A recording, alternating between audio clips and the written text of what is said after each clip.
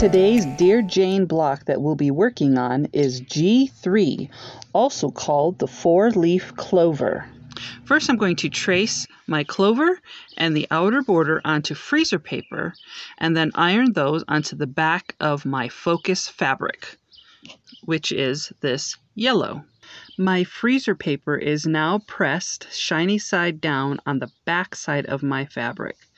Since I do have a bit of a grid on this fabric, so it becomes kind of directional, I made sure to line up my pattern so that it went along with the grid. Same with the clover. I lined it up so that the grid would go straight through the clover instead of being all cattywampus. Now I'm going to cut out my pattern around both of these templates, leaving a 1/4 of an inch seam allowance around all parts, the outer and the inner on this one. I have my two pieces cut out with their 1/4 of an inch seam allowance. But we're dealing with curves here, so there's something that we need to take care of. In order for this to be able to fold, I need to clip on the curves. And when I'm clipping, we want to clip close, but not all the way into the seam. So now that that seam is clipped, I can turn it and it will fold over my template. I'm going to do that on all the inner sides. When we come to the outer curve, we're going to end up with more fabric than we need. Now, either I can leave that and just fold in and press in that corners and have a little bit of a pleat, or I can clip some of the excess away. And I would do that once again by not getting too close, but then that allows the fabric to fold in and not have too much excess. With this clover, we're going to be dealing with just this very tiny little this little wedge right in here. So once again, I'm going to clip within a couple of strands from there. So then when I press it, I can press it over, and my needle turn applique, I will be able to snag those little threads in there and stitch it down. Just be very cautious when you're cutting that you don't get into your seam.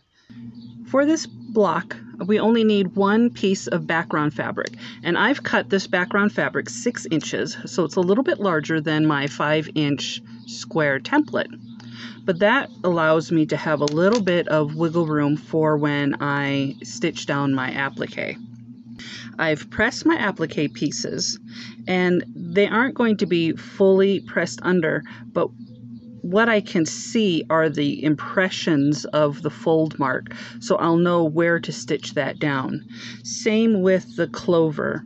I'm going to remove my template here, and you can see that there are fold indentations, fold indicators of where I need to stitch. In order to get this in the center, I'm going to finger press this block in half and in half again. I don't need to have a big press, but what this will do is show me where the center is, and that'll iron out. So I have my center here, and I can line up my clover in the center, whoops, and then along those crease lines. So I'll start with the clover, and then I will line this up around that. Okay, so I'm going to start stitching this down. My center clover is now stitched on. You can see it's a little funky. I didn't quite get as sharp of points in there. I'm thinking that instead of doing the freezer paper, it might have been easier, or it might have been more precise to just draw the design and on the outside and use that as my guide to needle turn.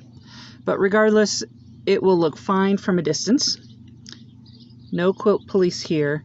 Now with this outer part, I will line it up. I will pin it all down, and I will stitch the center seam first, and then I will fold over or fold under the outer part and stitch that down.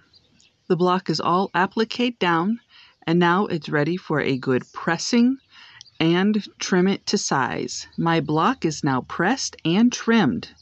When I trimmed the block, I made sure to measure the outer edge and make that even, more so than the center. You'll notice my center is a little off, but the outer edge is what will be most noticeable when it is off center. So on all the way around, I've got that extra 1/4 of an inch that will show once the block is sewn into the row. I hope you've enjoyed watching this walkthrough of block G3, the 4-leaf clover.